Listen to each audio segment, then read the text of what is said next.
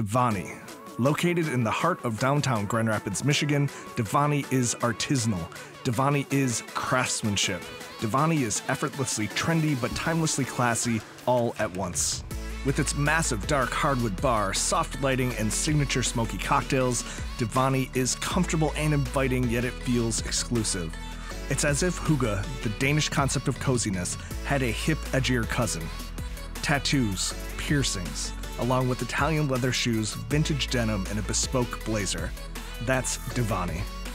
The cuisine at Divani, distinctly American yet globally inspired, is in tune with that exact vibe. Bold twists on classic comfort. Take a look at this, the Divani burger. 8 full ounces of house-ground brisket, applewood smoked bacon, arugula, garlic aioli, and a red wine onion compote. Between the smokiness of the bacon, the peppery notes of the arugula, and the bite of the garlic, the Divani burger is as delicious as it is complex. Complex, just like my guest, Stu McCallister, today's remarkable person. He's a stand-up comic, a former MC at Grand Rapids' premier comedy club, Dr. Grins, and a wickedly funny podcaster. Today, we will dig deep into the bumpy, on-the-road life of a comedian. Stu's been creating comedy and making people laugh for over 16 years. He's connected to just about anyone who is anyone in comedy. Oh, and fair warning, Stu and I get a bit vulgar. I blame Stu for that, actually. We include some F-bombs, so that makes this episode of SEARED for adults only. Just like a comedy club.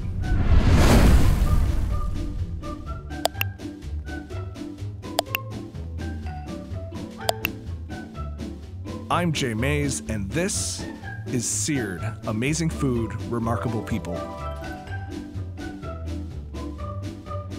So, Stu? Yeah, hey. Hey. How are you, man? Good. We're gonna have lunch. I know, it's going to be exciting. Yeah. Welcome to SEARED.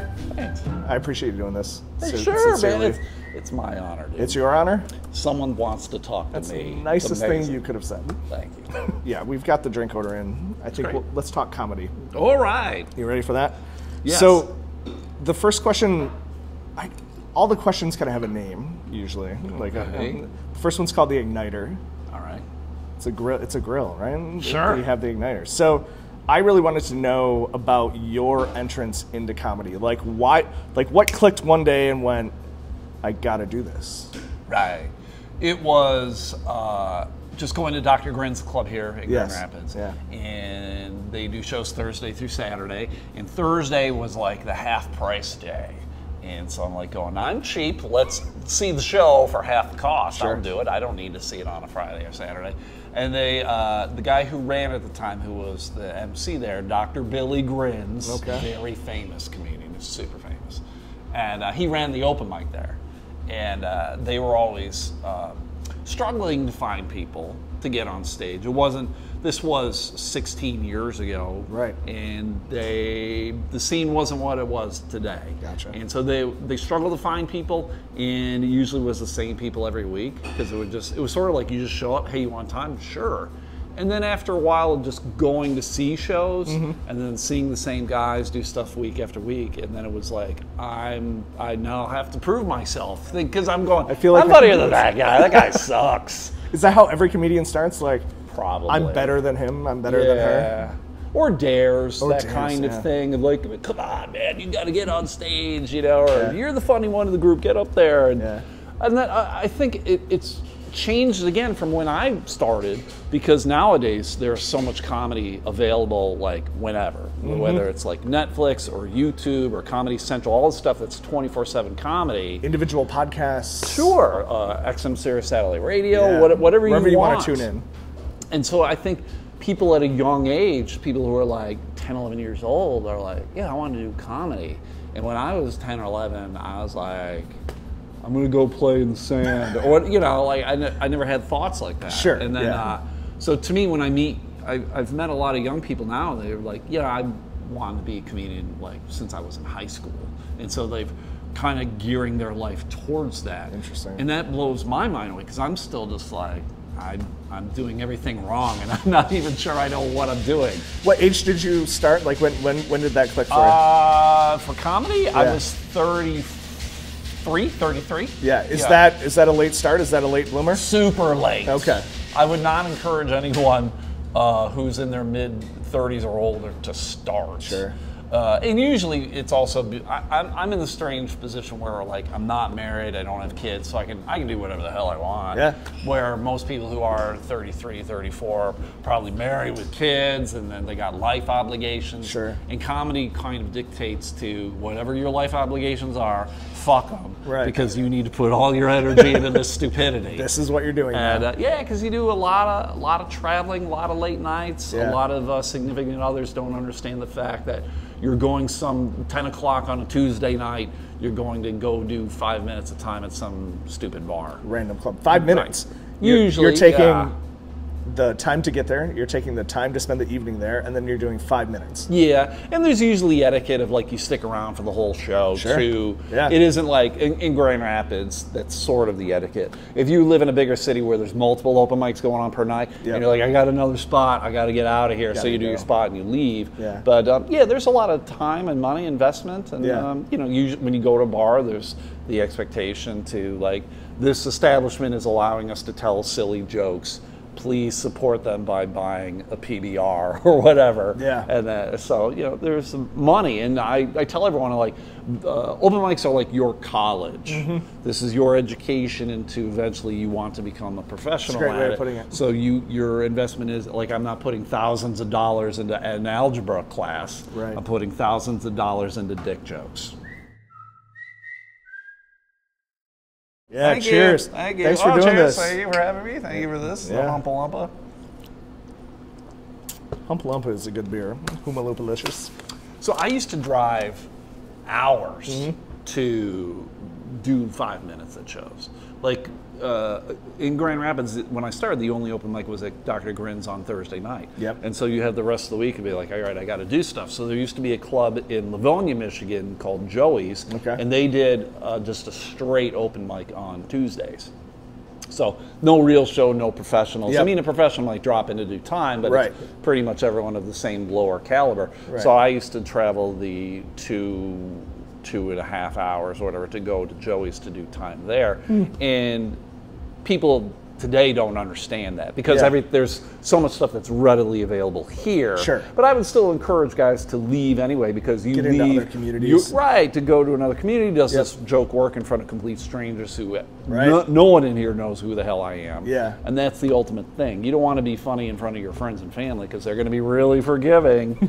You're doing it in front of strangers like, Yeah. this guy sucks, whatever. Sure. So I traveled 7 hours to do comedy at a competition in Lexington, Kentucky. Yeah.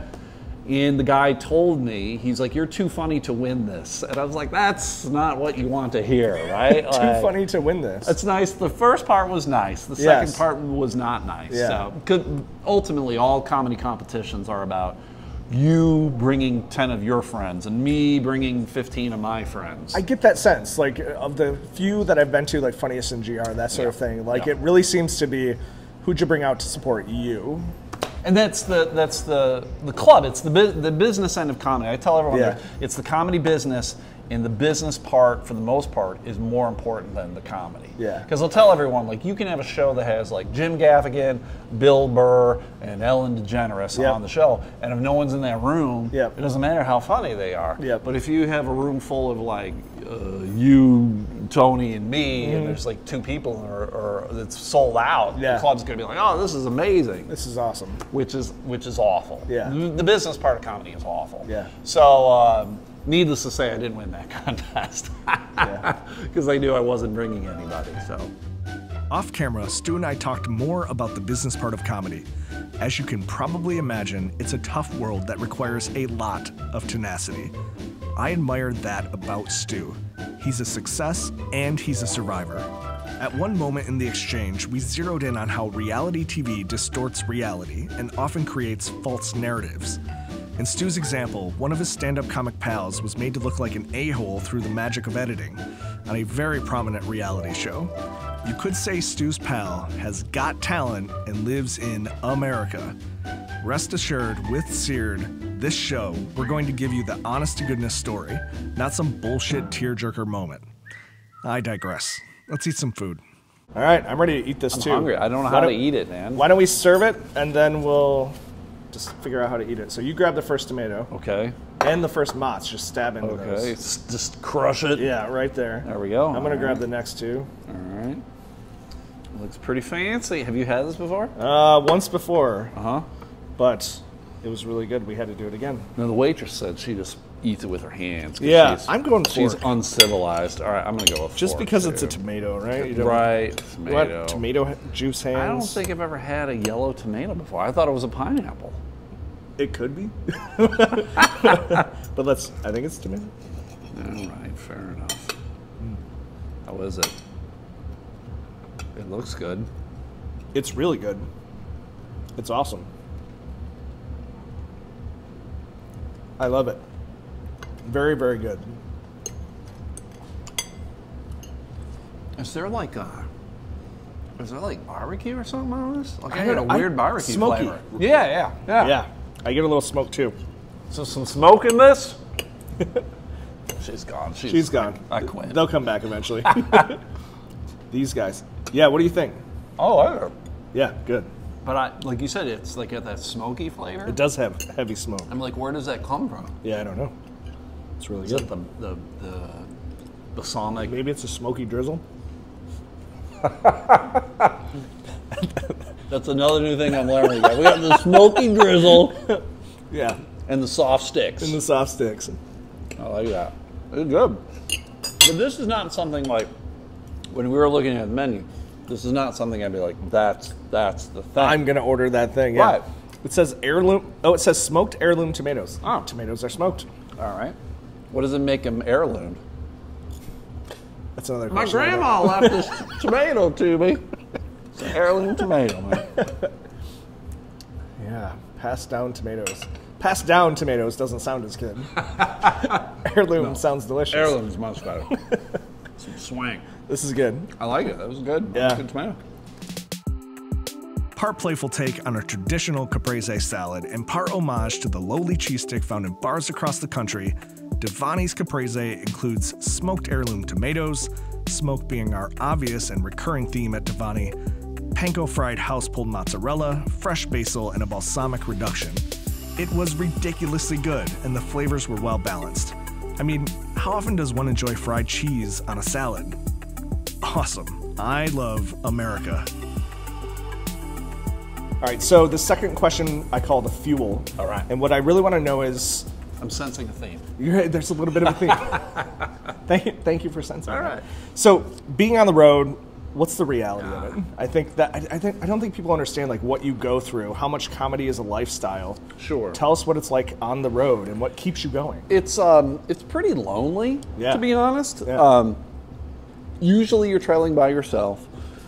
Maybe you get lucky and you're going to work with someone that you know, Sure. which is always nice. I always love carpooling. I love traveling with someone that I know. I'm like, all right, this is a guy I get along with. We can be in the same car. We're traveling 8 hours to go somewhere. We do the shows. We can relate. We can hang out during the day. Because every once in a while you get stuck with someone who you don't know. You don't know how the show's going to go. You don't know how things are going to work, what they like, what you like, if you're going to mesh. There have been plenty of shows where I never even really talked to the other guy I was working with. Right.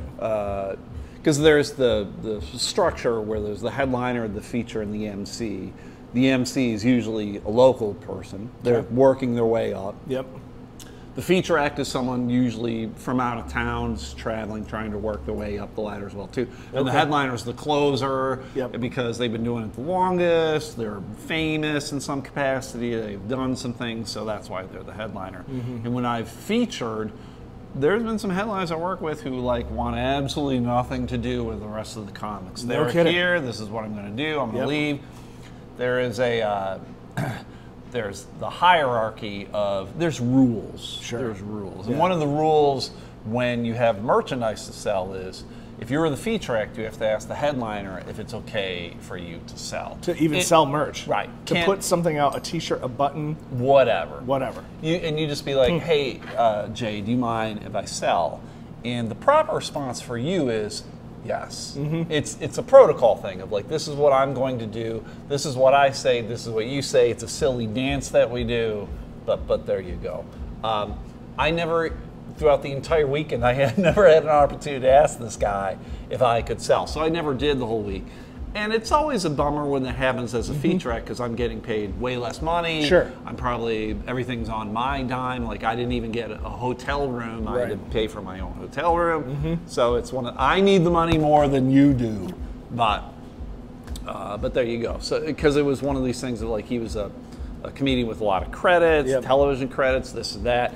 He never came to the first show. Like, he didn't show up until I was almost done with my act. Wow. And then he would show up, like, 5 minutes prior to him being on stage. The hero, like, swooping in. Yeah. I got to save the day. That feature was awful, and I needed to turn around the crowd. Wow. And if there was a second show, he would just hide in the green room, of which I was not allowed to go into.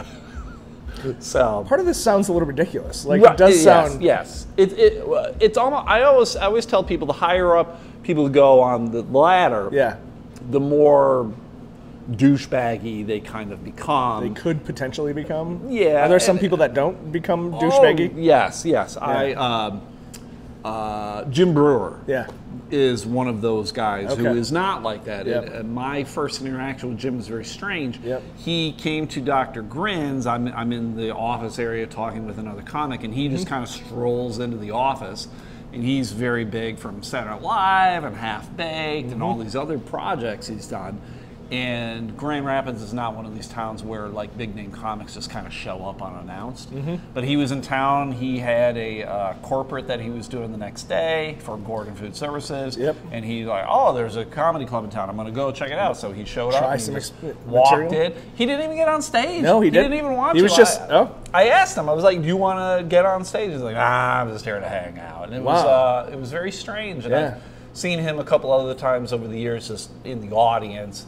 And very friendly, super nice. He seemed very agreeable working with the people who open up for him. And you get to handpick of like, oh, I like this guy, so this guy's coming with me. A lot of clubs you don't get to, like that one comic I was talking about earlier. Like he didn't choose me. He was just, the club was like, okay, Stu, you're funny. You get to come in, and now you're working with this guy. So that lends itself to, again, like the loneliness part of like, I am now in a town. I am in Louisville, Kentucky. I'm in Dayton, Ohio. I'm in Dallas, Texas. I'm wherever.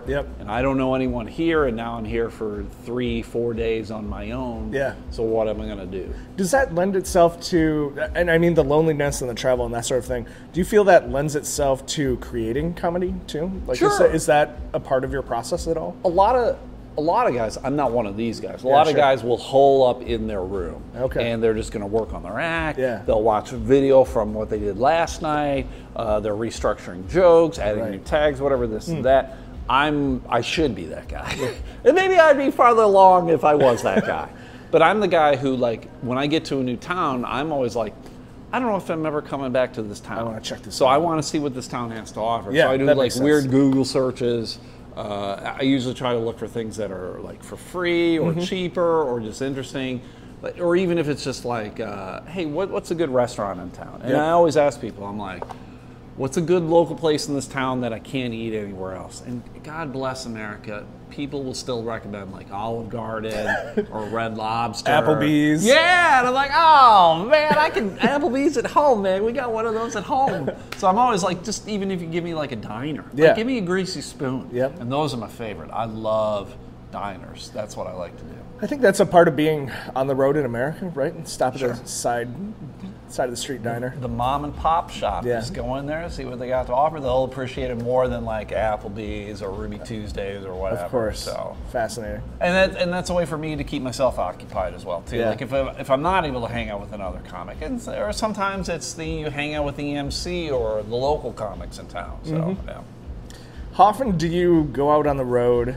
and find someone or do comedy with someone you want to bring back to Grand Rapids? Like, oh, you have to do Grand Rapids or something like that. A lot, yeah. You go out, you play these other towns where you're surprised at like the caliber of comedy, the MC or guest spotter. The guest spotter is like someone who pops on the show and does like 5 to 8 minutes.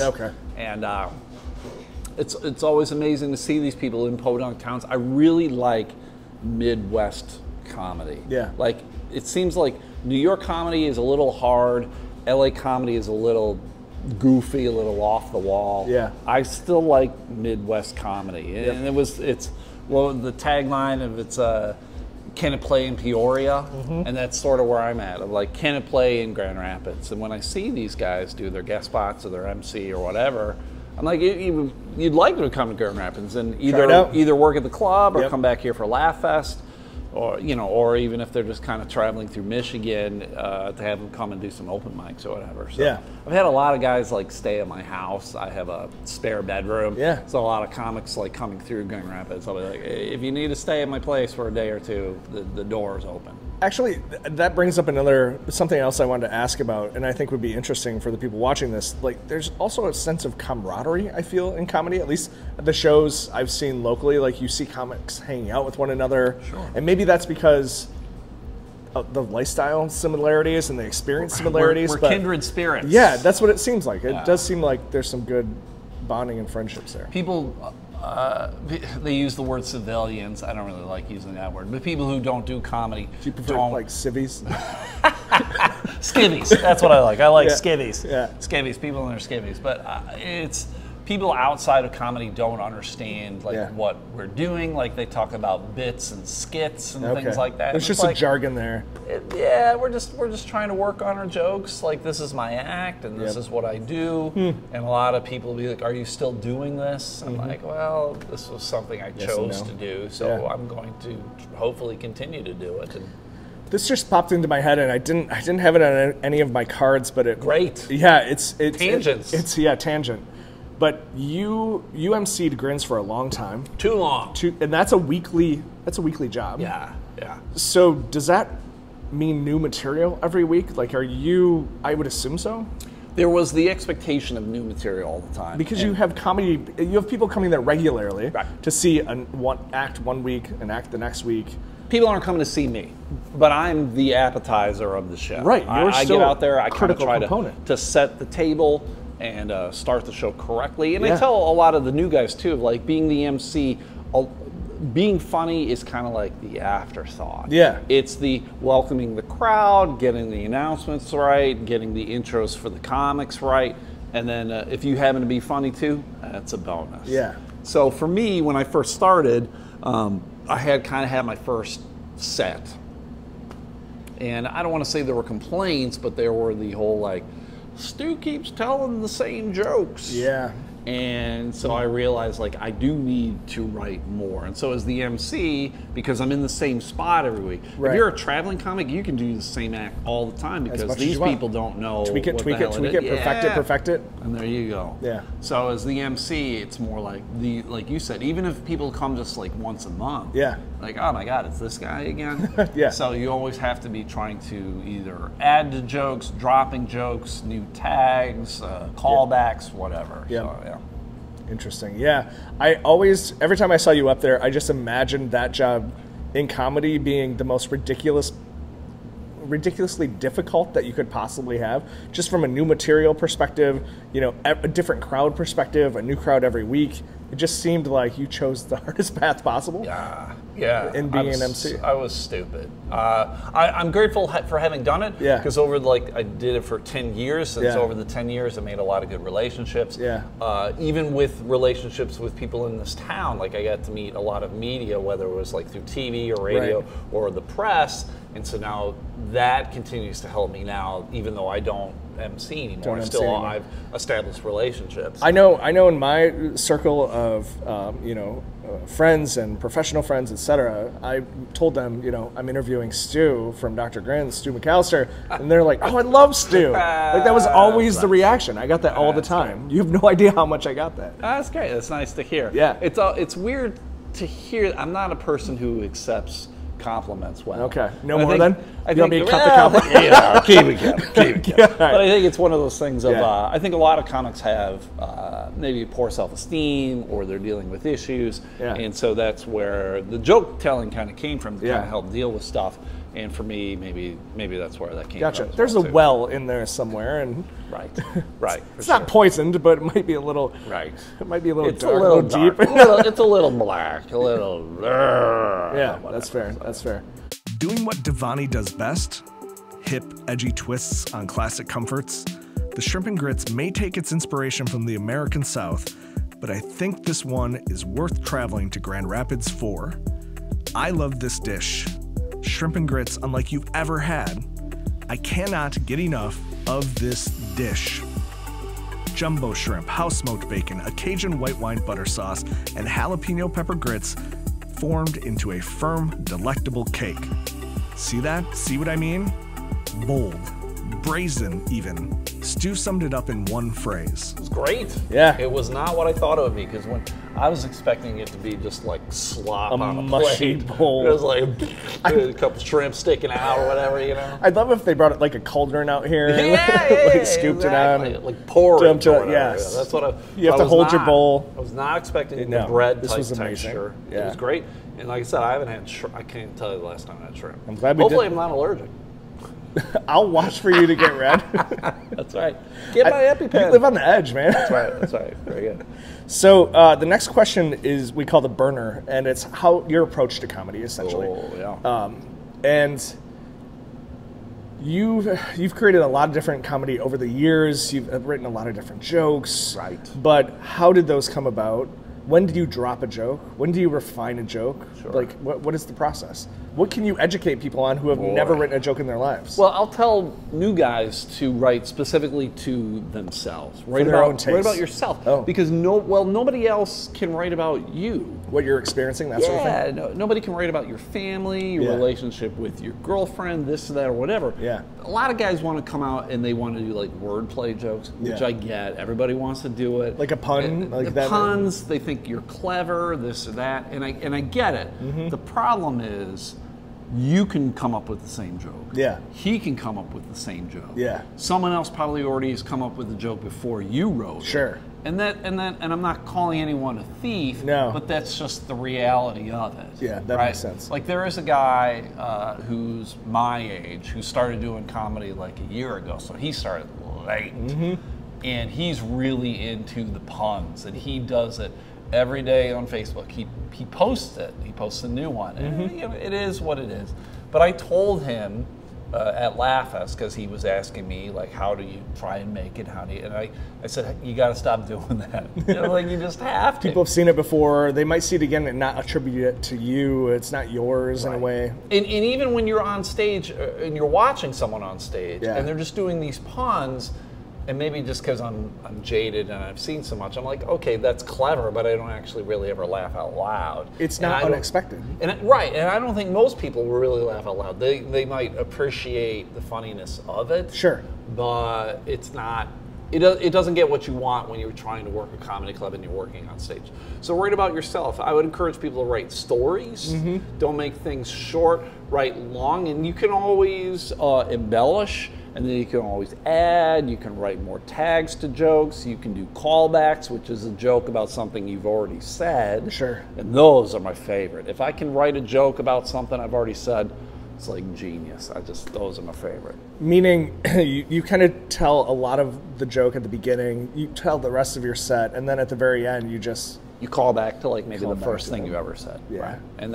And that's for the people who are kind of paying attention. Like, oh my God, he did it. We came full circle or whatever. So that's great. Do those get the laughs, the callbacks? Like, if well executed, Yeah. is that the best way to finish a set? I For your think so. personal- I yeah. think so. Yeah. Not everyone else does, Yeah. but I would encourage everybody to go, whoever their favorite comic is, watch what they do, watch what they do that makes you think they're funny, watch their interaction with the crowd, because so much of the stuff too is like facial expressions, mugging for the crowd. Sure. A lot of it's pausing.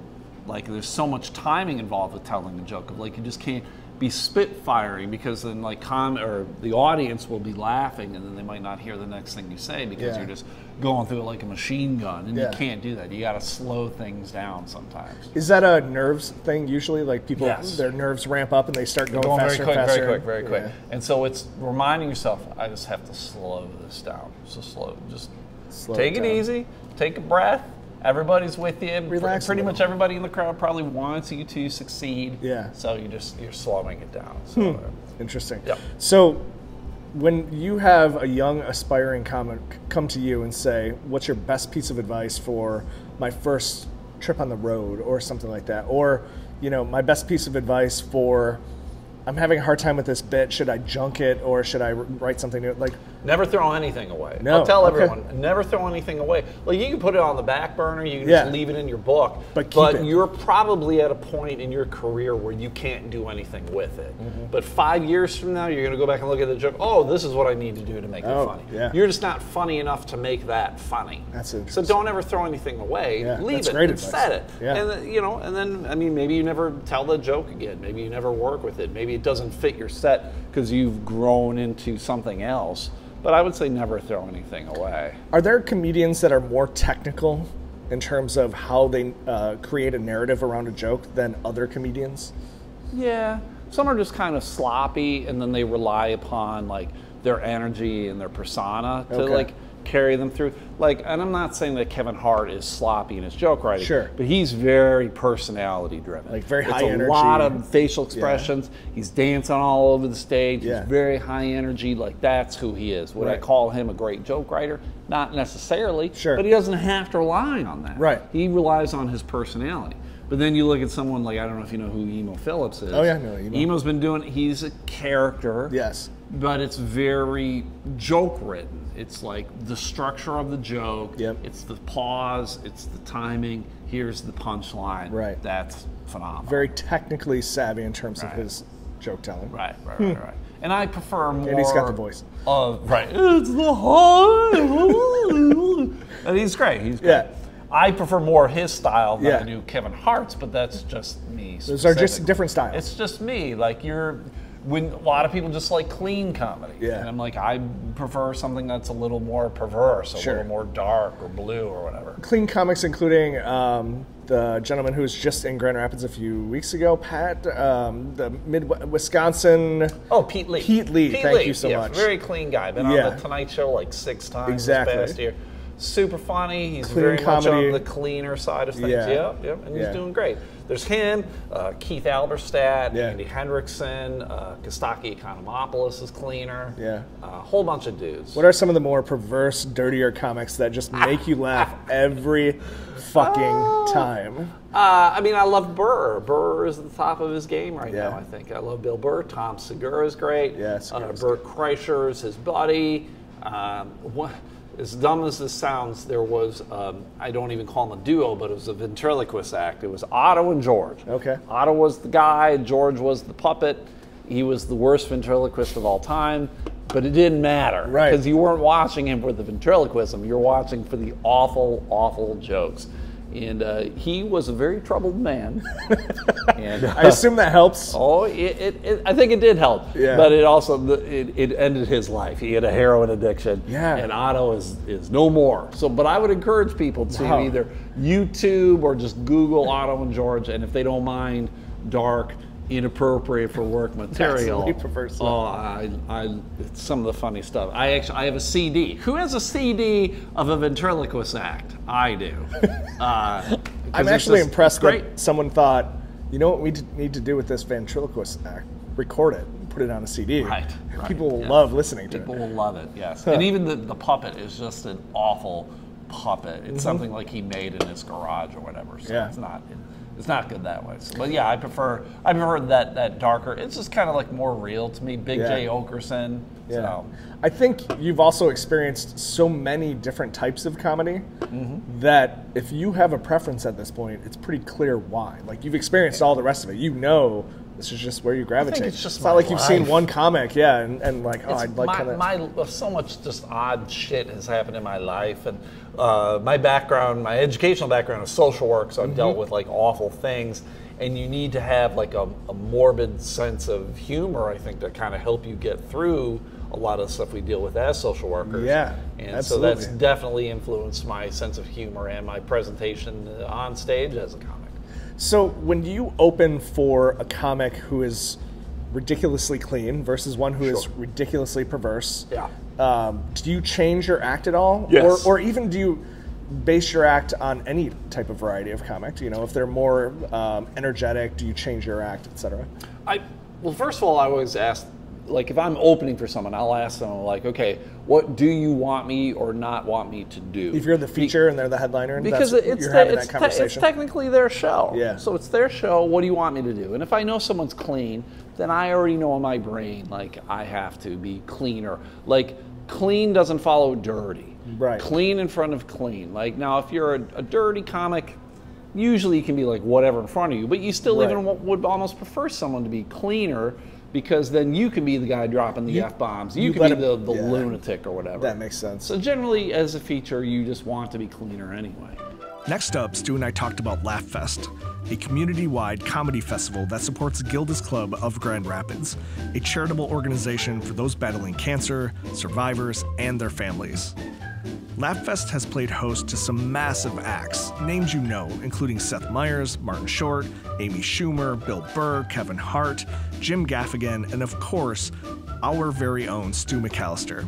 Here's Stu. When Laugh Fest comes to town, yes, they have a specific show that's clean, and it's for, and they do it in Lowell. Yep. And for whatever reason, they think people in Lowell want a clean show. And I'm like, whatever. I'm from Lowell. Well, I'm not from Lowell. I live in Lowell now, and I love Pete Lee. So maybe there's something to that. I don't know. So for 4 years in a row, they asked me to open for the clean comic. And I'm like, okay. Yeah. I'm not that guy. I never asked for the show. I didn't vie for it, but they offered it to me. And I'm like, okay, I'll do it. You have fans. Somebody loved you. They were like, we have to have Stu. We need him back. Yes. And then every year they're like, okay, you know this is a clean show, and da da da da. And I'm like, so they do know you. Well, yeah, and that's why I'm like going, there are other people that you could have asked. Yes. Clearly, I am not the most appropriate person for this comic, but I will go and I will do it. Like, I know how to tailor my act, and I know when to pull back, and I know I don't have to say the F word or the S word or whatever. Yeah. And when you're opening for these guys, you're only doing like 15 minutes. Okay. So for 15 minutes, I cannot say fuck, right? I can handle that. So, but it's weird to me how the organization of Laugh Fest was like, listen. Yeah. You realize, and I'm like, yes, I'm aware. I am aware. So I've done this. But it is the tailoring of, and I know a lot of guys. There are a lot of comics who do want to have like a contrasting thing, whether it's like a male and a female, or a white person and a black person, or whatever it is. However they contrast. And so then it's because they know, like the headliner knows, this person is not going to talk about the same things I am. So there's no overlap. And if you can avoid the overlap, it's probably going to make for a better show. I felt like when I saw Seinfeld at Wharton, that the guy who opened for him, and when we talked on Friday, you mentioned his name, and I was like, I don't know who that is, but now I do know who that is, and I'm blanking on his name, but he would just... Ryan Hamilton. Ryan Hamilton had a very similar style, and I kind of felt like we were already watching the Seinfeld show. Well, he does a shtick about how he kind of looks like. If Elaine and Jerry had a baby, this is what he would be. This is what But I think it worked for Seinfeld's act because everyone knows what to expect with Seinfeld. Yes. You're not getting a lot of surprises. Right. Although he is different now than when I've seen him in the past, for sure. But it's just he's still Seinfeld. And when you get to a big name comic like that, you can throw whatever you want in front of them. People are still there for him. Because people are there for this person. Yeah, that makes sense. They're there for you. Yeah. And like you're not going, I just paid $50 to see you. I'm going to love you even though you call me a piece of shit the entire time. Right? Yeah. You're like, oh my God, he called me a piece of shit. I have nowhere on my cards, I don't think, do I have anything about hecklers or, actually maybe I do. Sure. But I would love to talk about that later. Like just like the tragic, difficult parts of comedy that you have to deal with because people are assholes. Yeah. Even though that's not like a fun topic, I think it's reality for people on the road interacting with the public.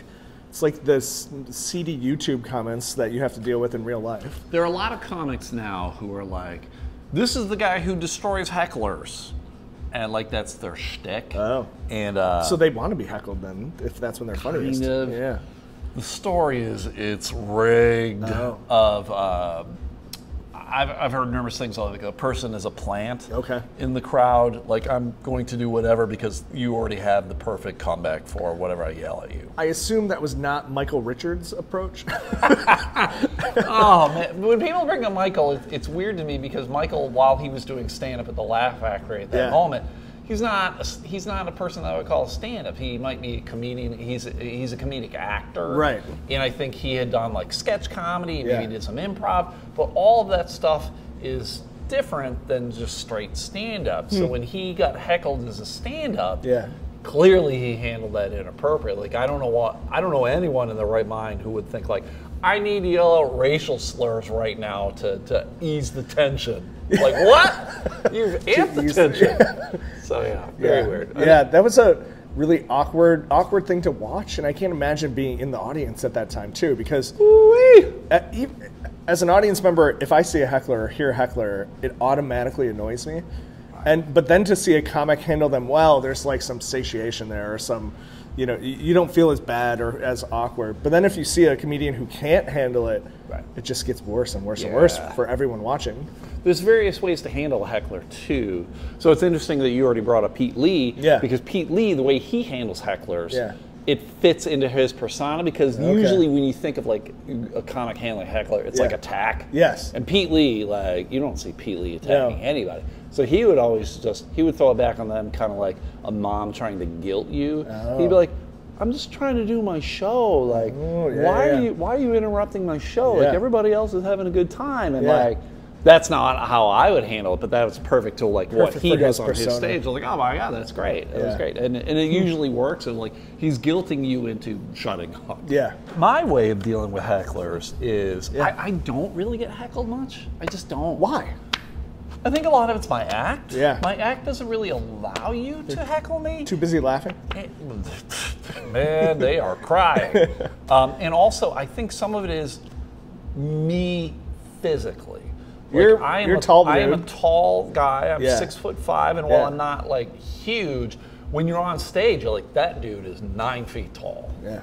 And there is something to be said about someone looking down at you. Yeah. Of like, I mean, that's why when you look, like judges sit up high. Yes. Like even like you go into like a pharmacy, the pharmacist is up high. Like they're up high. People who are higher than you have that stature. They have that power. And so I think a lot of that is just like, it's just me as a human being. Like I'm not going to be. But when I do, I'm not going to back down from you. I'm going to handle you with whatever you have to say to me. And usually it's like, I'm going to stop the show. What did you say? Yeah. And then they don't respond. Yeah. It's like, all right, this is your time. Let's do this. Yeah. Let's dance the dance. You want to dance. Let's go. I would assume that most hecklers think they're going to stay anonymous.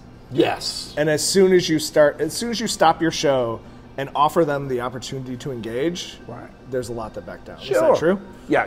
It's a voice from the darkness. Because when you're on stage, you legitimately you can't see much. Yeah. You can see maybe the first row of people, but beyond that, it's just darkness. It's like maybe a couple eyeballs and some glitter. You can't, until someone like you put your hand over your eyes to block out the light, you really can't see anything. So if someone yells out something, I mean, I don't know who said it. I don't. So it's like, feel free to say it now, and we can adjust, and I can address it. And I've had some bad heckles. I've had some people just hammered me. Okay, that's what I was going to ask. They're not enjoying the act. They're not enjoying the act. They're not enjoying the act. And they're coming after you as an attack. And I'm like, oh, that was a dagger to the heart.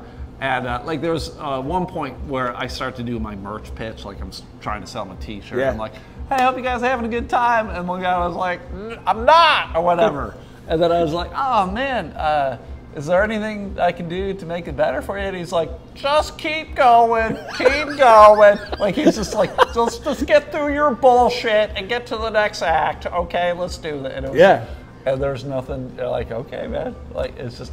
How do you come back from that? I don't. It was sir, like, I admit defeat. Congratulations. You victory for you, sir. Yeah. And like, and for me too, like a lot of the comics, there's 100 people in the room, and 99 are laughing, and one person's just not. Yeah. And a lot of comics will focus on that one person. In the sense of like not laughing? Getting them to laugh? Getting them to laugh. Even though they could have 1,000 things going on in their life. They just, yes. Like why? Or they might be having a good time. But some people will just sit there and be like, and that's just how they are. Yeah, they just look, that's who they are. They're having a good time. He doesn't look like he's having fun. And so I have learned over the years to like, fuck that person. Yeah. I'm going to focus, because sometimes it's 100 people in the room, 99 are not having a good time. Well, one is. And then I go focus on the one that's having a good time. It's like I'm just having a good conversation with you, but it's you and me, baby. We are kindred spirits. Woo, we're doing this. And because I'm like, when I'm on stage, this is for me. Yeah. You guys are coming along for the ride, man. And I'm having a good time, and hopefully you're having a good time, and I'm getting paid when this is done. Thank you and good night. That's the end of the night right there. Like, I get paid after this. I was here for, you know, myself and your entertainment. That's kind of it. And I've had some rough shows where there was one show where no one came. Not one person came for the show. Do you do your set? Well, I was featuring at the time. Yeah. And this was in Ohio. I had never been to this venue before. It was like some weird bar. Yeah. And I'd never worked with this headliner. And for whatever reason, no one, it's a bar. I'm like, how is no one like just accidentally in this bar to get a drink, right? That's just very strange to me. How is there no like Cliff and like Cliff and Norm just chilling in the bar, like, there's got to be someone here. Yes, like all the time. How awful is your bar that no one is here? Yeah, that's rare. So no one came, and like 15 minutes after the show was supposed to start, no one came.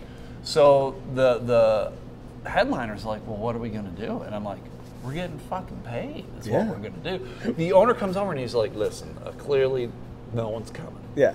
So what we can do is we can give you guys a rain check.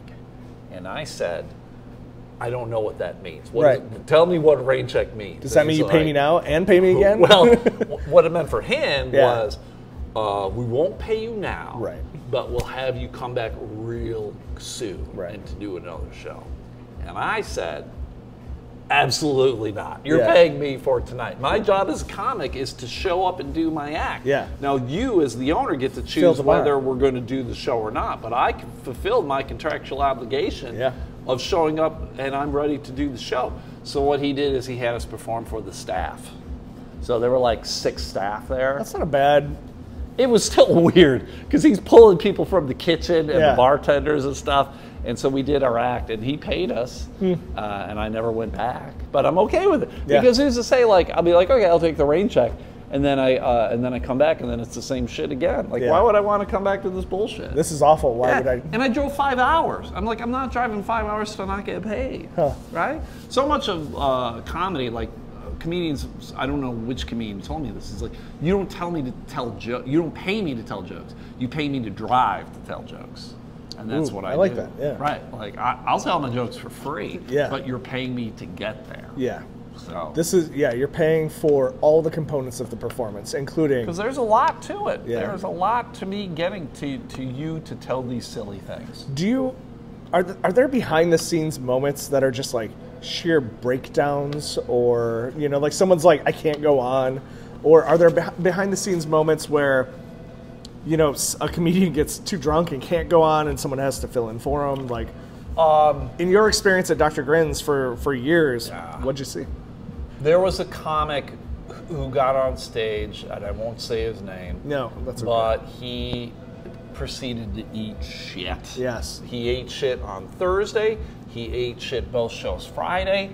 And then after both shows, he was the headliner, and he ate shit. And he goes, can we go get something to eat? And I'm like, all right. So I was emceeing. So me and the feature act and this headliner, who's a famous headliner, he's been on TV numerous times. We went over to Z's, the other bar in town, late night food, and he's in the booth, and he's like, fuck comedy, this sucks, I just want to go home, it's awful. And this is a guy who's successful. Like he's in the business, he's made it. Yeah. And so me and the feature were staring at each other like, what the fuck are we supposed to do here? Yeah. And so we just kind of like pat him on the back and we're like, it'll get better, man. I don't know what to tell you. Maybe. And then thankfully he had good shows, both shows on Saturday. Yeah. But it's one of these things like this is a guy who's been on Conan, the Tonight Show, and he's lamenting everything that he's done up until this point. And you're like, God, I want to be you. Yeah. And you hate your life. God. Do you think the shows on Thursday and Friday, like, were there themes? Like, was it the crowd? Was it his it's his hard to show? say. It's hard to say. Just the wrong mix. Wrong time. He's a little Traffic eclectic. was bad. It's a little different. Okay. It's a little odd. Yeah. It isn't necessarily tailored for Midwest, but it's still funny. Funny. Like I always thought he was funny. And they were just misses. And it was just going over people's heads. They weren't picking up what he was putting down. Yeah. He has not been back since. I can imagine that. I don't know if it's the club's choice or his choice, but I mean, he's even been in some movies and stuff. And I'm like, oh man, I wish he'd come back. But it's a little sad. Whatever. Maria Bamford. Do you know Maria Bamford? Yes. Very strange to me. Yes. Kind of awkward. Very awkward, yes. very weird, a lot of weird things going on. Her first CD is called Burning Bridges. And I, big fan of comedy. I collect a lot of comedy CDs and DVDs and whatever, and I had that one. And I like CDs still. I know it's all like downloads and whatever. But I like the physical aspect because it's like pictures and thank you, liner notes, things like that. Yeah. And so I'm reading the liner notes and she's talking about all the clubs that she's been banned from, and Dr. Grins was one of the clubs. And I'm like, oh, what? And I'm like thinking, okay, I mean, this was before I started there. Yeah. But I'm thinking, okay, clearly she also is another comic who's just a little odd and can go over a lot of people's heads. And so maybe back in the day when she came, she just ate shit. I think sometimes people don't know if they should laugh at awkward or not. In the Midwest, at least, like awkward. And you even think of like big shows like The Office, which base a lot of their comedy on awkwardness. Right? I know I have some friends who will say I love The Office, but there are certain episodes I won't watch. Cringeworthy? Yeah, because it makes me cringe so much. Yeah. And I kind of wonder if there's a theme in the comedians that you just spoke about, like. Maybe there's awkwardness. Maria's been back to do Laugh Fest. I would love to have her come back and do Dr. Grins. Yeah. But maybe it's strange. Yeah, it's strange. So the fifth question, we kind of bounced around a little bit. But it's called the grill. It's typically a little like grilling Stu, grilling the guest or whatever. Let's do this. Yeah, but it's really about some of the things we already talked about: bombing, heckling, bad shows. Yeah. I assume that all of these are reality. Oh, every show. But I mean, tell me some of your worst experiences, some of your best experiences. That sort of thing. I mean, just let's start with bombing, right? Everybody wants. No one wants to know when you succeed. They want to know when you eat. I want to talk about those too, though. Why don't we add it? Sure, we'll add it in. The bombing thing will always be. I did a pastor appreciation night. I didn't know those were. It was not good. It was some church down towards Kalamazoo, and there was this comic. Back in the day, he's not a comic. He was a pastor who dabbled in comedy. Okay. And so they're having this pastor appreciation night that I'm assuming he was responsible for running. And he was like, "Hey, would you like to come and do some time at our show?" Yeah. And I wasn't super long into doing comedy. A couple of years. Yeah. And I was like, you know what I do, right? It isn't like I'm saving this clean shit for another day. Thanks. And he was like, oh yeah, just come do your stuff. So he got me and another comic to go down, and we were doing it, and it was at this church, and it was really big. And my buddy Adam went on first, and Adam's very much into crowd work, so he was doing crowd work. Is that Adam Deggy? Adam Deggy, and he's like nailing Catholics, he's just, and everyone's like, oh yeah, those crazy Catholics, he's just straight destroying, right? And then I get on stage, and I was not.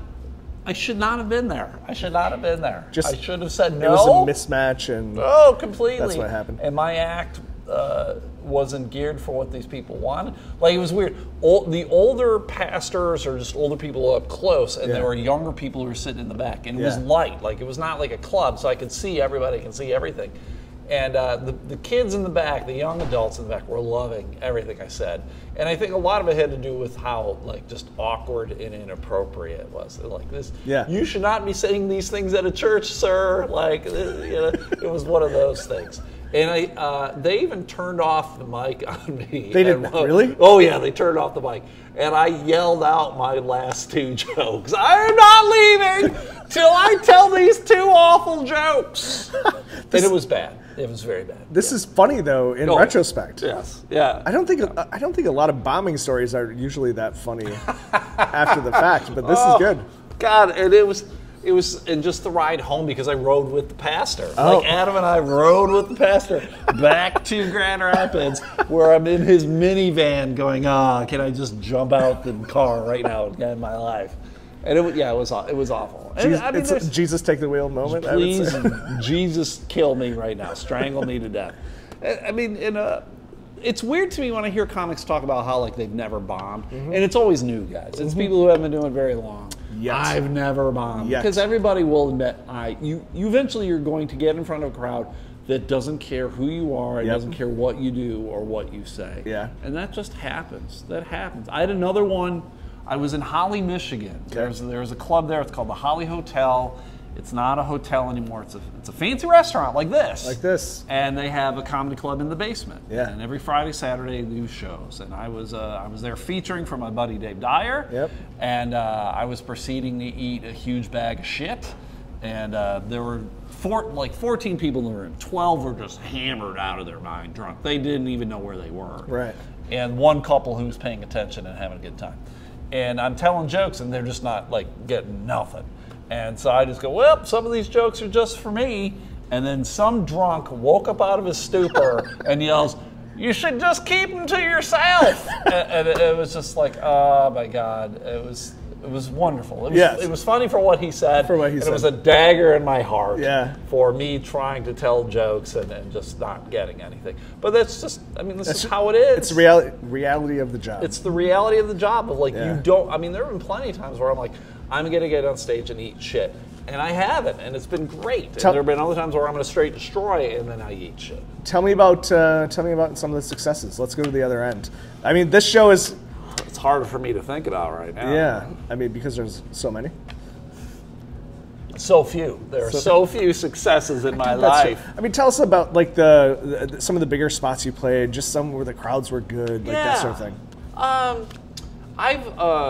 Funny Bone is a big comedy chain in the country. There's like 12 or whatever. And I've been fortunate enough to work a couple with my buddy Nick Griffin, who's brought me along. And they're big. They mean things. They pay very well. And they have, like, if you do well, then you can do all the other rooms, that kind of thing. And it was always nice working those rooms because I'd get on stage and I would do well and I'd destroy it. I've never been to Hartford, Connecticut before, but then I get on stage and I did great. And it was just a good thing. Good moments. There have been other times where I've auditioned for stuff and the auditions didn't turn out how I would like. There have been other times where I've done festivals where oh my God, I got in the Laughing Skull Festival in Atlanta, which is it's a pretty big festival, and I got in 2 years in a row, and things went really well for me there. Crowd loved you? And I got to meet, crowd loved me, and I got to meet some cool people, interact with some interesting folk, and see some things. So there have been a lot of ups and downs in comedy, and I wouldn't say, there are some things I would change, but for the most part, I've been very happy with stuff. So. Yeah. While Divani isn't shy about bold flavors and unconventional pairings, their food isn't just smoke and mirrors. They understand the fundamentals of fine cuisine. And while the name might run contrary to the concept of fine cuisine, the airline chicken breast is a great example. Also known as the Statler chicken, it is a nickname for a cut that is comprised of the chicken breast with the drumette attached, and is a staple in haute cuisine. Having the bone in not only makes the presentation more interesting, but also ensures the fattest part of the breast cooks rather evenly due to the balanced heat transfer provided by the bone. This cut is superior to your standard, boring, flat chicken breast. Do yourself a favor, find an airline chicken breast, or even make your own. Just try it. You will love it. Should we eat this thing? Sure. All right. It is the jerk chicken. I'll give you the... You want me to do this? Ceremonial death knife. Man. I feel like this is a challenge. Like you just threw down like Survivor challenge or whatever? Yeah, exactly. One of us is getting chicken. One of us is not. One of us is going to get the rice and beans underneath it. Yeah, all right. Grab that with your fork, yeah. All right. I would have never ordered this. It's fantastic. No. See, I lean towards the chicken anyway. Yeah. Even before like the whole not eating mammals thing that I'm doing, I gravitate towards chicken. So you would order like a steak or pork chops or something? I like a lot of pork. I'm gonna gravitate towards pork stuff, ribs. Yeah. Tenderloin medallions, all that stuff. that's the thing with my new diet of like going, man, I really love bacon, and now I can't. Yeah. Or like pulled pork sandwiches. I love great. Barbecue. Everything barbecue is about pork. Yeah. It's not about chicken. Like, no, not very often. Like you barbecue chicken, like it's on the back burner. It's all pork now. Do you do any shows in Lansing? Does Lansing even have a comedy? Lansing does not have a comedy club anymore. They used to, right? They had one called Connections, and that one was forever. And it is now like in Napa Auto Parts or something. Like the whole building got bulldozed or whatever. And then they had another one called Trippers. Yep. But that only lasted like a year and a half, 2 years. And so now they don't have any, which is weird because you would think like the state capital, very large state university, they would have something, but they don't. But they have some relatively successful open mics, and I will be there on Saturday. This Saturday? This Saturday. They're calling it the Power Hour. Okay. And they're going to have a comedian get on every minute. So for an hour, you're going to see 60 comics, and they're going to do a minute each. So I'm going to be one of those comics just doing a minute of time. The very last thing, we actually started to hit on it, is what's next for Stu? Boy. So I because you're not the MC at Grins anymore. Sure. I have to be able to find my Stu, right? Like I have to. Where do I go see Stu? What is going on with Stu? Yeah. So this Saturday won't matter to the people who are coming up, but it won't matter. Are you gonna? Let's talk kind of at the high level. Are you gonna keep doing kind of the open mic shows, the book your own shows, the feature shows? Sure. You're your own agent, right? You're your own manager. You seek these out. I book myself. It's one of those things that, like I told you, like you don't have an agent or a manager until they can make money off of it. And I barely make money off of it. So, but you do have a website. I do. Yep. It's just StuMcCallister.com. StuMcCallister.com. You also have your podcast. The Elemental Podcast. Yeah. Yep. Which, by the way, is a tongue twister for me for some reason. It's weird for I don't know where to stop the alphabet. Yes. It's Elemental the Elemental Podcast. P Oddcast. Yeah. Like it's Elemental because Elemental P is this silly joke that I do. Gotcha. And so because the podcast originally was Studio 1534. Okay. And then someone recommended the change. I'm like, that is a great name. So we just changed it and whatever. So we're going to do a live podcast. Which will be... When is that? It's going to be July 19th. It's a Friday. Yeah. And it's going to be at the guest house over there. What is it, on Alpine, I think? It's over on the northwest side of Grand Rapids. We are very likely to launch your episode on July 18th. What? So it'll be the next day, yeah. Well, if people watch, you have a one-day notice. One-day notice. Go 1 day notice. Tomorrow, yeah. And it'll be live. So, because people were asking, are you ever going to do a live one? And I think that's for me, doing a live podcast is very self-serving and it's very ego-driven. Yeah. But I'm like, I expect 5 people to be there, and we're just going to be dumb. And that's what I just want to be dumb, have some fun, and there we go. Because I spend too much of my time worrying about other things, and now I just know I just can't worry about these other things because so many of these people are in control of stuff. Yeah. And when they tell me no, okay, and then I move on to other stuff. One of my favorite comics gave me the advice of like, focus on the people who care about you. So I'm not going to focus on these clubs and bookers and festivals who don't want to have anything to do with me. Because it's wasted energy. Yeah. So I'm going to focus on my own stuff and other people who are interested. You have a ton of connections. You're meeting people all the time. Yeah. You can reach out to people who you know in a lot of different ways and for a lot of different reasons, who trust your comedy, trust that you're awesome, and will go see you. I mean, why not use those connections? I mean, a lot of times it's who you know, not what you know, or what what you're perceived to be. A lot of it is that way. Yeah. I'll tell new people, if they ever have an opportunity for someone to take them somewhere, to just let that happen. To go and to do it, because that's great advice. They're opening a door for you that might be closed for years. Because there was a club that I've been trying to get into for at least 2-3 years, and they just kept saying no. Yeah. And then a friend of mine was like, okay, you're going to come with me and we're going to do this club. We did it. And then the owner was like, where have you been? And I'm like, I've been knocking on your door for 3 years, you son of a bitch. I think that's interesting because I think about comedians as a whole. Comedians I see a lot and the comedians I don't see a lot. A lot of times it's not based on the caliber of their comedy that I don't see them. Right. It's based on whether or not they got into a club or knew somebody or came along with somebody or paired with somebody. You know, it's not a quality thing very often. A lot of it's luck. Yeah. A lot of it's just hard work. Yeah. And so, I mean, that's the one thing I control is how hard I work. So I'm just going to continue working. I think I told you I'm working on a humor book. Yep. I got a script that I have been delinquent in working on. And I'm taking some sketch classes. I'm just trying to do different things. But the point is, you're working on the podcast, you're working on your comedy constantly, you're working on the humor book. Right. That's Stu McCallister. That's me. Thank you. Oh, thanks, man. This was awesome. That was a good time. It was great food, man. Yeah, thanks for coming. This is, Divani is a gem of downtown Grand Rapids, and it's right next to the arena. And you know what my favorite kind of food is? What's your favorite kind of food? Free. Well, free. You got free food.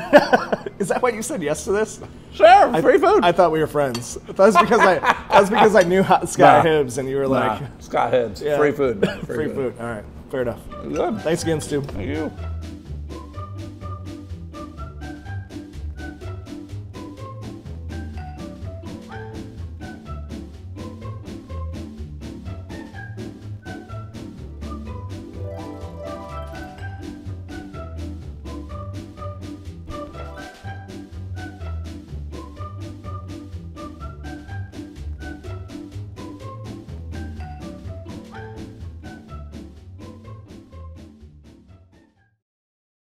Production number 2. There you go. Soft sticks. What is soft sticks? So I'm not like slamming in your face. Oh. It can be a bit intimidating sometimes. Thought it was like a sexual term. I thought it was at first. Dude's got some soft sticks. It's like, that's insulting, man. We don't know each other that way.